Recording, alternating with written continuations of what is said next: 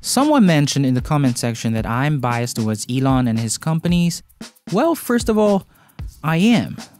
I love what he's doing right now, disrupting many industries, changing people's lives, and possibly shifting the course of our future.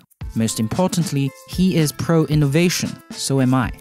But that's not why I advocate and support Tesla, SpaceX, or OpenAI. I support them because not only I believe in its vision for the future, the world and most of the scientists agree with that future too. So in this video, I'm going to simply present to you guys what scientists and researchers are saying about Tesla in all of its related industries.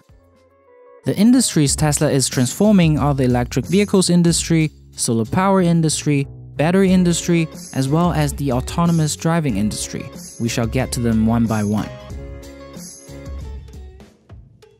I want to start with the battery industry because it impacts both the EV industry as well as the solar power industry. First of all, it seems to be evident that the cost of battery will continue to go down in the next decades. According to Wood and Lee in their paper, Prospects for Reducing Processing Cost of Lithium-Ion Battery, they laid out 3 reasons why the cost of battery has dropped and is continuing to go down in the future. First is that the cost for eliminating toxic is going down. One of the most serious implications of driving an electric vehicle is that the common lithium, cobalt, aluminum battery we see in every Tesla are produced along with toxic solvent that is hard to handle. Hence, handling this part of the production costs a lot of money. So, reducing the toxicity is a big part of the cost. I don't want to go into the specifics of reducing cost of battery, but the moral of the paper is that the cost of battery can be reduced by nearly 30% to around $300 per kilowatt hour. One thing to note is that this paper was published in 2014, and now in 2017, we have already reached the $300 per kilowatt hour mark. In fact, with the new Gigafactory and the economies of scales, Tesla has already achieved 77% reduction in battery pack cost in the past 6 years. Recent studies show that from 2010 to 2016, the cost of battery per kilowatt hour is dropped from $1,000 to currently $227 per kilowatt hour. In 2017, Elon also hinted to lower the battery price to around $125 per kilowatt hour. This is a big deal. Let me explain. In 2010, if you were to produce an electric car with 85 kilowatt-hour battery like the standard one equipped in Tesla Model 3, it would cost around 85 times 1,000 equals to $85,000 just for the battery. This is why Tesla Roadster was so expensive and a $40,000 Tesla Model 3 was simply not possible in 2010. But now in 2017, with the cost lowered to around $200 per kilowatt hour, the battery alone cost 85 times 200, which gives $17,000, hence making a $40,000 Tesla possible. And with the Gigafactory reducing the cost further to $125 per kilowatt hour, the cost of battery drops to 85 times 125, which gives to around $10,000. Hence, this would help make an even more popular mass-market car than Tesla Model 3. Furthermore, according to a research done by the Bloomberg New Energy Finance, this price is dropping to $73 in the year 2030. This is a big deal. Cost factor will drop the price of EVs to a competitive range against gasoline cars. This also makes solar energy so much more affordable. So let me now touch on these 2 points. Because of the drastic drop in the battery price, EVs have entered the $30,000 automobile mass market. However, that's not it. Governments of the biggest nations are also focusing more and more on curbing transportation pollutions by supporting EVs. Starting with the United States, the EV sales have grown an average of 32% from 2012 to 2016 and 45% over the year ending June 2017, thanks to $75,000 tax credit by the United States government. Furthermore, according to Energy Innovations Research, Energy Policy Simulator projects 65% of the car sales in the US will be EVs in the year 2050. Then we have come to China. China has stricter and stronger stance towards EV adoptions. It has proposed a quota system where EV will make up 8% of each automaker's vehicle production in the next year, 10% in 2019 and 12% in 2020. Automakers that fail to meet their target could buy credits from competitors that have a surplus. The European Commission also pledged €42 million to back the Green E-Motion project that aims to introduce EVs to the mass market.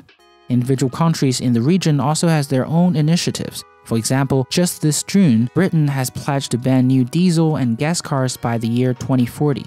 So putting everything together, EVs will be the way of the future too. There is no way around it. Thirdly, I want to talk about solar power. The case for solar power is almost identical compared to the previous two. The price of solar is dropping to the extent that it could compete with the traditional ways of energy generation. Hence, it is almost definitely the ways of the future. Again, this is a story of technological innovation and change. The cost of solar power has dropped 300 times. The solar installation doubled every 2 years since the year 2000. If this trend continues, we will have solar energy powering our entire world by 2030. These numbers came from this guy, not me, Tony Seba. And here are his own words. It's about 1%, 1.5%. Now, if it keeps doubling, and it's doubling every 2 years, how long, how many years until solar is 100% of the world's generation of energy? Let's do the numbers. So 1.5%, let's double it every two years. 3%, one doubling, 6, 12%, 24, 48, 96. 6 doublings. Say I'm wrong by a couple of years. 7 doublings, that is 14 years. So essentially by 2030 or so, solar, if it keeps growing like this, and remember S-curves, right? Exponential. It's going to be 100% of the world's energy generation. He has worked on solar energy research for his entire life, and this is the conclusion he reached. So don't take my word for it, take his. I'll link his 40 minutes presentation in his book, Clean Disruption, down below for those who are interested. I've read the book, it's pretty good. Lastly, I want to talk about autonomous driving. The cost of the fundamental technologies of autonomous driving has dropped in the past years. For example, one of the most important pieces of technology that enables autonomous driving is the LiDAR that scans the surroundings of your car. Its price have dropped more than 90% in the last decade. The cost of a 3D LiDAR sensor used to be $75,000 in 2000s, and now in 2017, its price has dropped to $7,500. That's a tenfold decrease. Furthermore, the same company that provides LiDAR for Google's self-driving car Waymo claimed to have designed 3D LiDAR sensor that cost $50 to make. All of these are caused by technological breakthroughs in the past decade, and will in turn pave the way for a fully automated future. There are 5 levels of Fou Automation, and we are currently at level 2. However, most automakers claim to be able to reach level 4 automation by the year 2020. If you don't know, this basically means Fou Automation. Here's a chart of what each level means. If you're interested, pause the video and check them out. So now you might want to ask, Lei, that sounds great, but how would this change our lives? I think autonomous driving is going to change our lives in the most fundamental way. When it happens, a lot of idle resources would be freed up.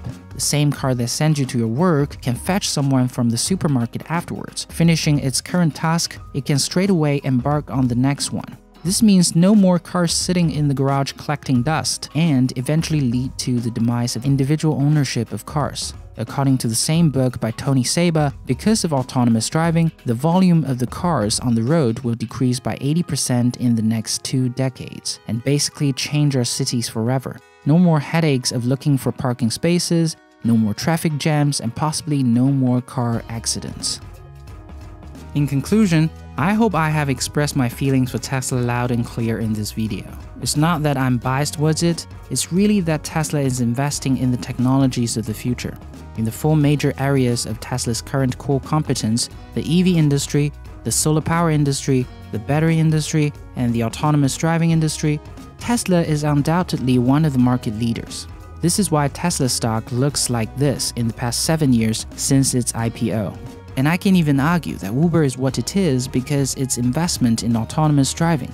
If Uber can be a multi-billion-dollar company simply because of its investment in one of the 4 industries, it is hard to measure how Tesla would do in the future, when the future I described becomes reality.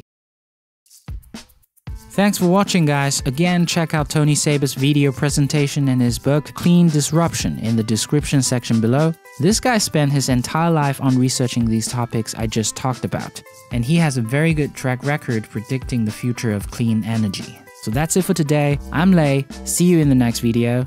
Peace.